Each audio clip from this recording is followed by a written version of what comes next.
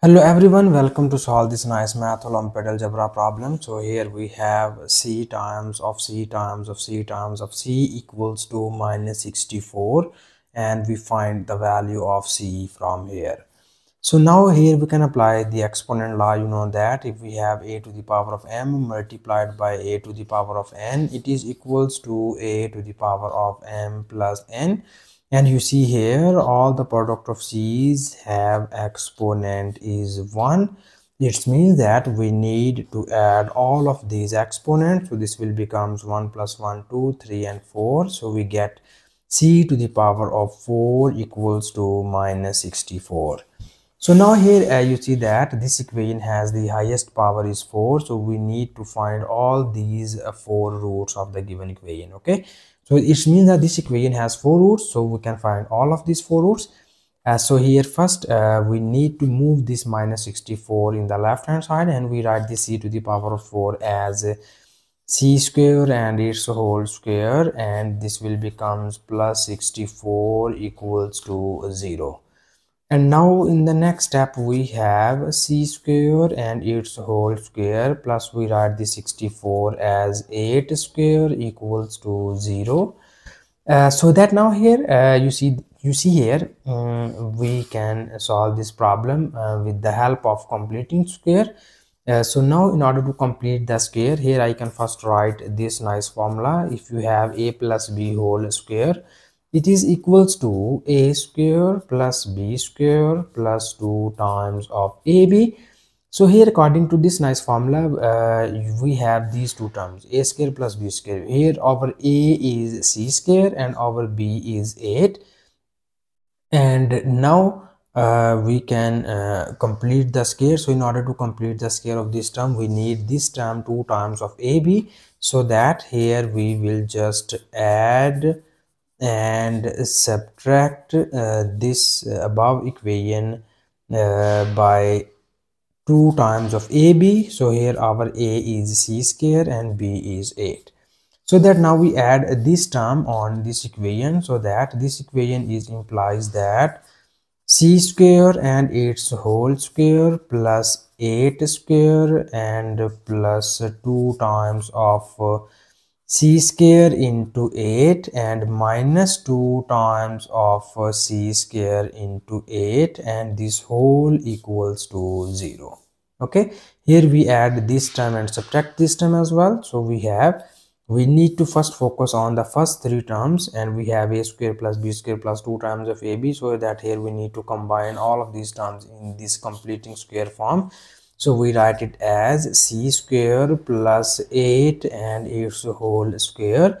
So here you have 2 times of 8 becomes 16 into c square equals to 0. So here we rewrite this equation as c square plus 8 whole square minus we write 16 times of c square as 4 times of c and its whole square equals to 0. So here we need the algebraic formula. You know that if we have a square minus b square, it is equals to a minus b times of a plus b. So according to this formula, we write our above equation as c square plus 8 minus 4c into c square plus 8 plus 4c, and this whole equals to 0.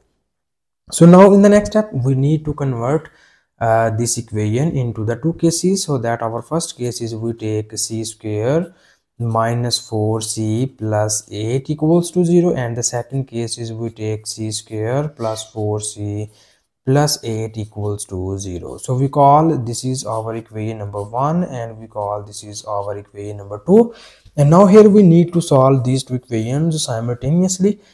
So here we need to focus on equation number 1. So that from equation number 1 we have c square minus 4c plus 8 equals to 0. This is quadratic equation, and now we solve this quadratic equation by using the quadratic formula. So here first we write the coefficients of this equation, and now we denote the coefficients of this equation by capital letters of ABC. So we have the value of capital A is 1, the value of capital B is minus 4, and the value of capital C is equals to plus 8. And now here we will just use the quadratic formula, and it is stated as c is equals to minus b plus minus a square root of b square minus 4 times of ac, and it is divided by 2 times of a. So that now we need to substitute the values of a, b and c in this algebraic, in this quadratic formula, and it will be written as c equals to minus b. The value of b is minus 4, so minus times of minus becomes plus 4, and plus minus square root of b square. B is minus 4 and minus 4 square is 16, and 4 times of a is 1 and c is 8. So 4 times of 8 becomes 32, and it is divided by 2 times of a, and here our a is 1, so 2 times of 1 becomes 2. Okay, so we need more simplifications here, and we again write this as c equals to 4 plus minus square root of minus 16, and it is divided by 2. And now in the next step we have c is equals to 4 plus minus, we know that the square root of 16 becomes 4 and the square root of minus 1 is iota. And now here we need to break this fraction, and we write this 2 separately on both of these terms. So here you have, this is 2 times of 2 is 4, 2 times of 2 is also 4. So we have the first two complex roots of the given equation are 2 plus minus 2 iota. These are the first two complex roots of the given equation. And now in order to find the other roots, we need to focus on equation number 2. So that from equation number 2 we have, now we copy down this equation here, c square plus 4c plus 8 equals to 0. Here we again apply the quadratic formula and we solve this quadratic equation. So we have a equals to 1, b equals to 4, and capital C equals to 8, and we have small c equals to minus b plus minus square root of b square minus 4 times of ac, and it is divided by 2 times of a. So we need to substitute the values of a, b and c here, and we have the value of b is 4, so it will be written as minus 4 plus minus square root of b square. B is 4 square minus 4 times of a is 1 and c is 8, and it is divided by 2 times of a. So here our a is also equals to 1. So further we have c is equals to minus 4 plus minus square root of 4 square equals to 16 minus 4 times of 8 becomes 32, and it is divided by 2 times of 1 equals to 2. So here we have c is equals to minus 4 plus minus square root of minus 16 divided by 2.